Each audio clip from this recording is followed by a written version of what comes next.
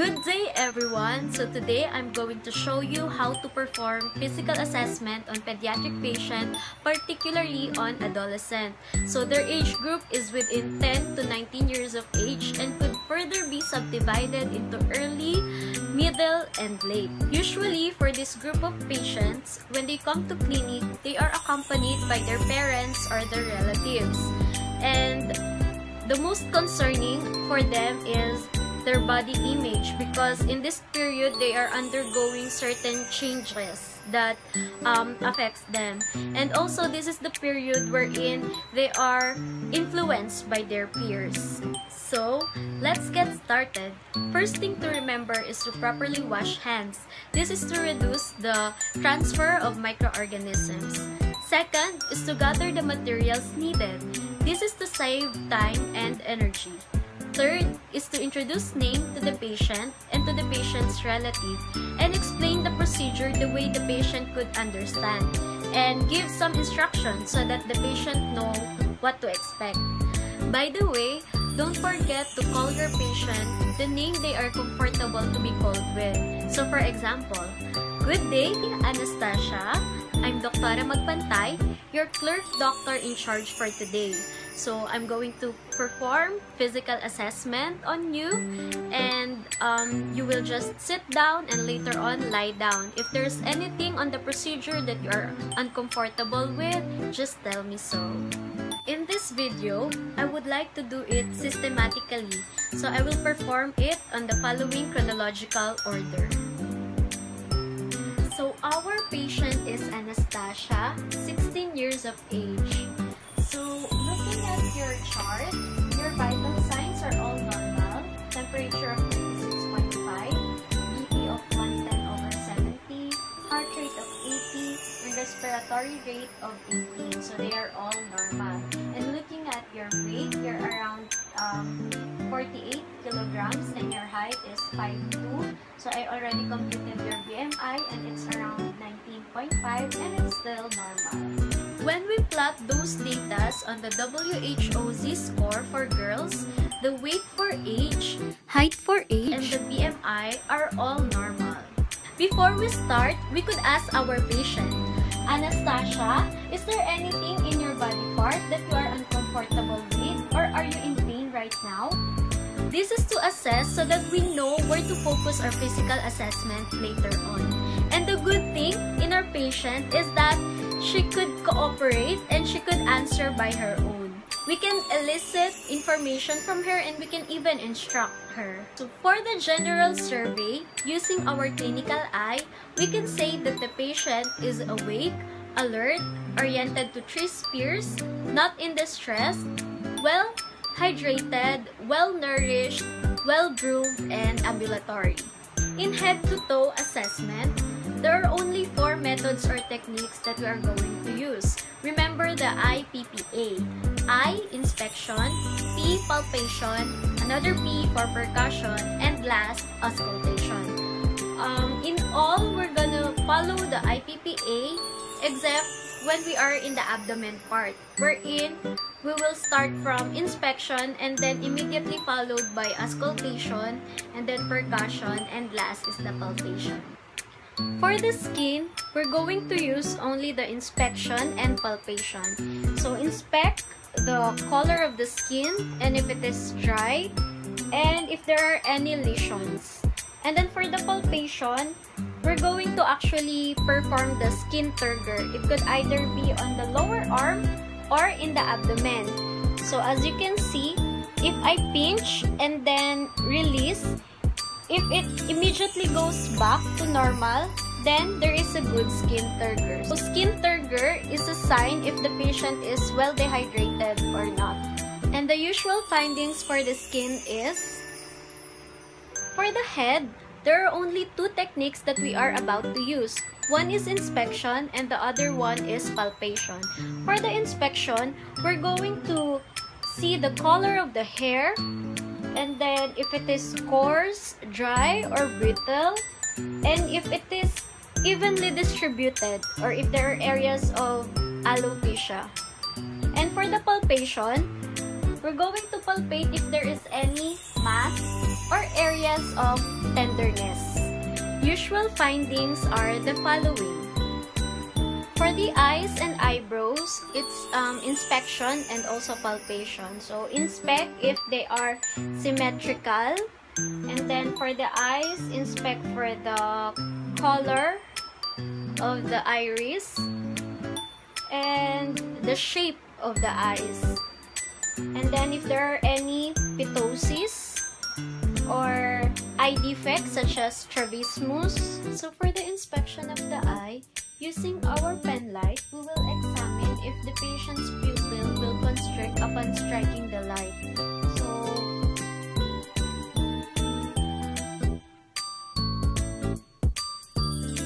So the result will tell us if the pupils are equally round and reactive to light.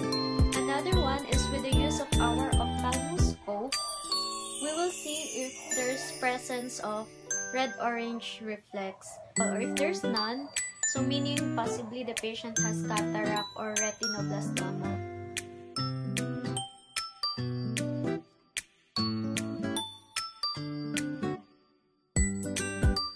We will also palpate for the lacrimal gland, so from inner to outer, and also to note for any pressure around the eye.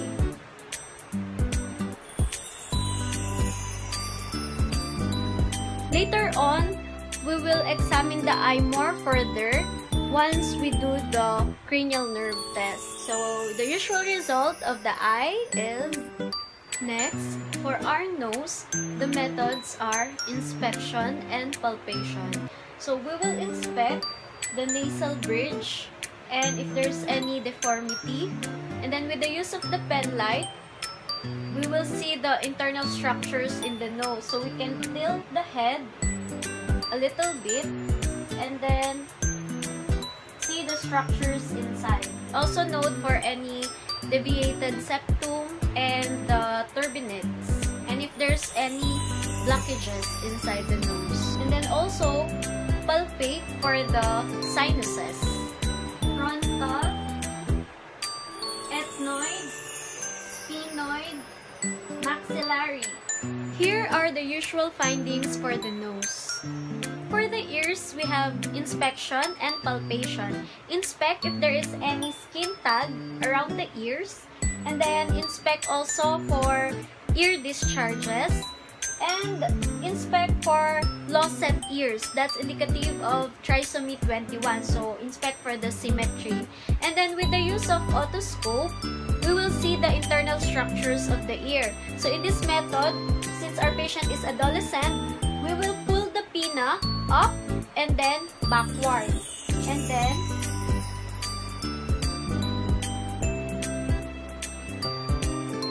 see the internal structures. Also do on the other side. Here are the usual findings for the ears. For the mouth, there are actually a lot of structures, especially inside the mouth. So we have the teeth, the tongue, the tonsils, the uvula. So in this assessment, we can use inspection and palpation. So we will start from the outer.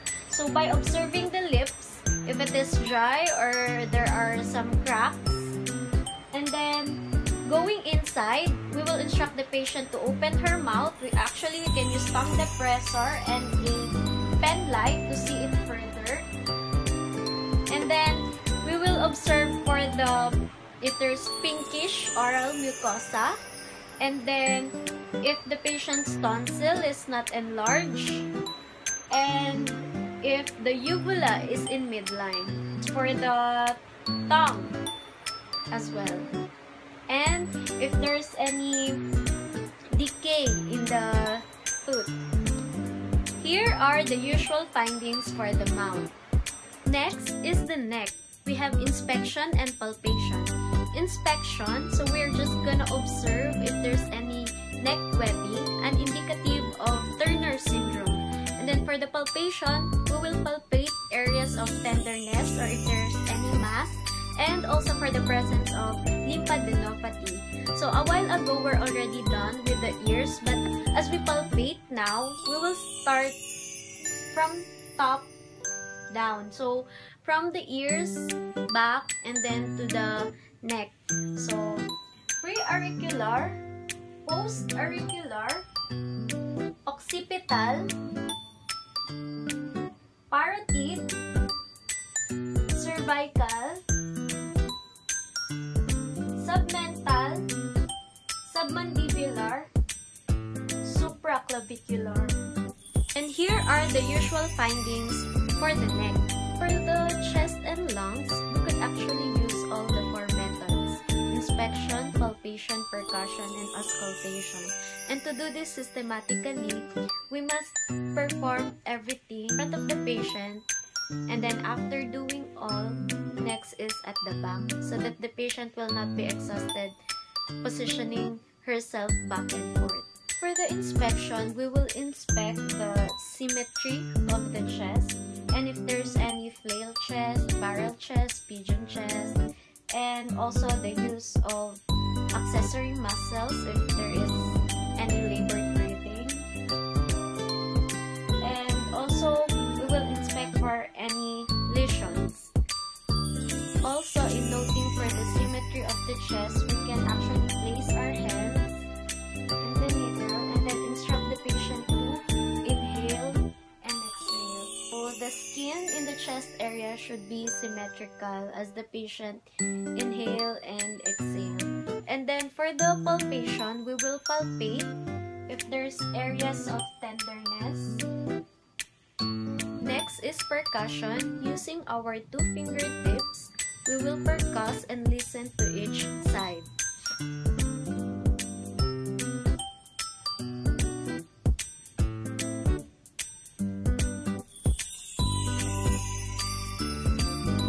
And then next is to auscultate. Using the stethoscope, we will listen using the diaphragm. And then we will instruct the patient to inhale deeply and exhale.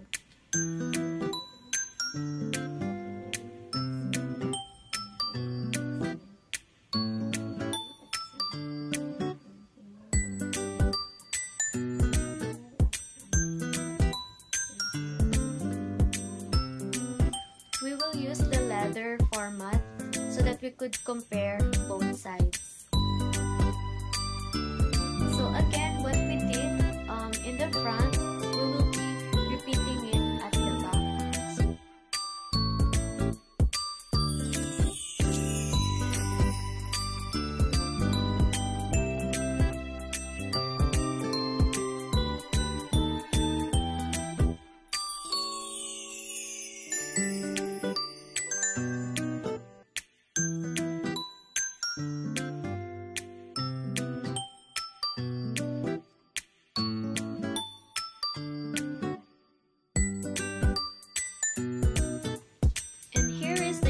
Findings for the chest and lungs.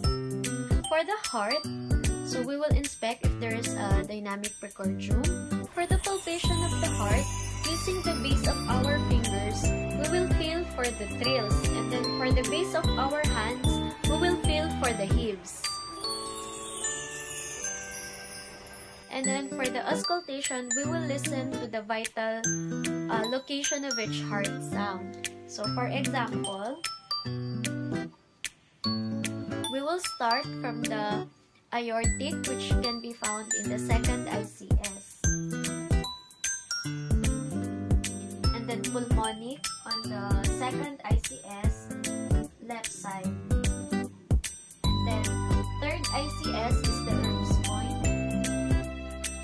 And then 4th ICS is the tricuspid valve. And then the last, 5th ICS, mid-clavicular line, is the mitral valve. So the usual findings of the heart are the following. So now we go to the abdomen. By the way, in this procedure, always remember to drape the patient properly, since the abdomen is only what we need, so the rest of the body part should be draped. For the inspection, inspect for the contour and shape of the abdomen, if it's globular or flat. And then also inspect if there is any piercing in the navel. Inspect for any lesions. For the auscultation, imagine that there is an imaginary line dividing the abdomen into quadrants. or region to be exact. And then in those quadrants or region, imagine the underlying organs beneath. So as we do our auscultation, we will be able to know which organ is primarily having the problem.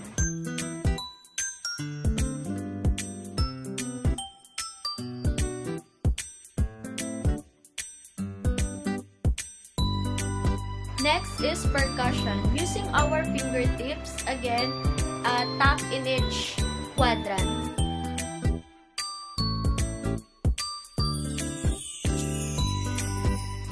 So next is palpation. We will start light palpation and then followed by deep palpation.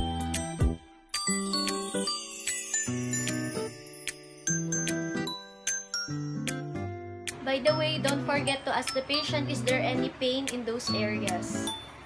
Now we go to deep. The usual findings for the abdomen are the following.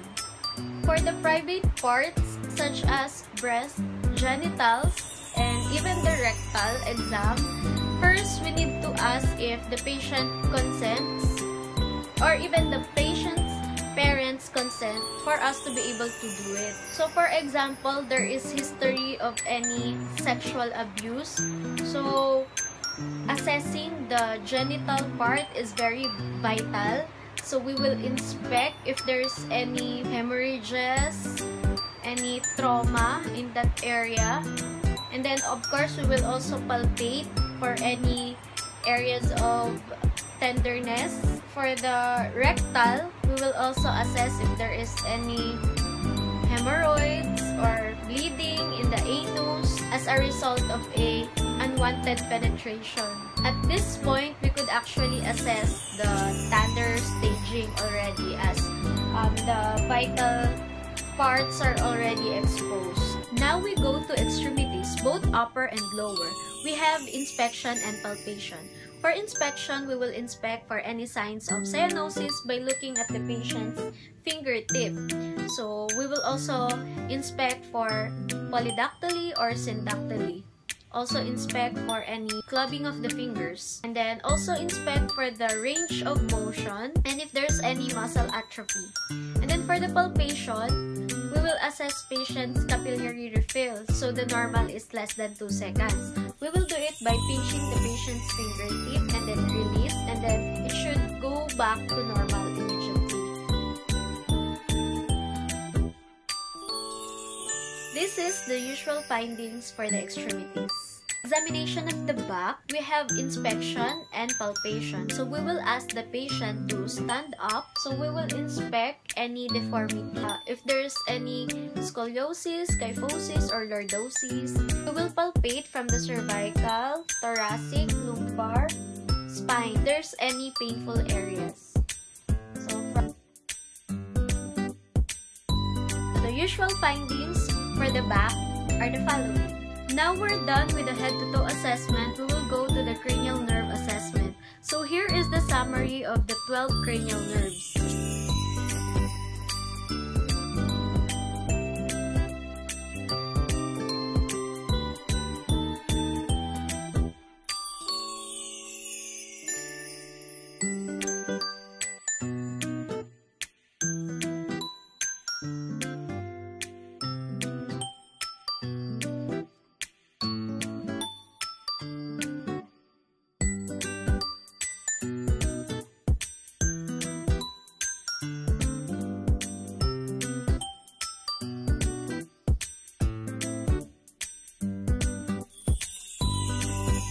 For the cranial nerve findings, we can say all cranial nerves from 1 to 12 are all intact. Now we go to deep tendon reflexes. In eliciting the DTR, we will use the percussion hammer, and the following are the ones we need to elicit. Now we go to the assessment of motor strength and sense.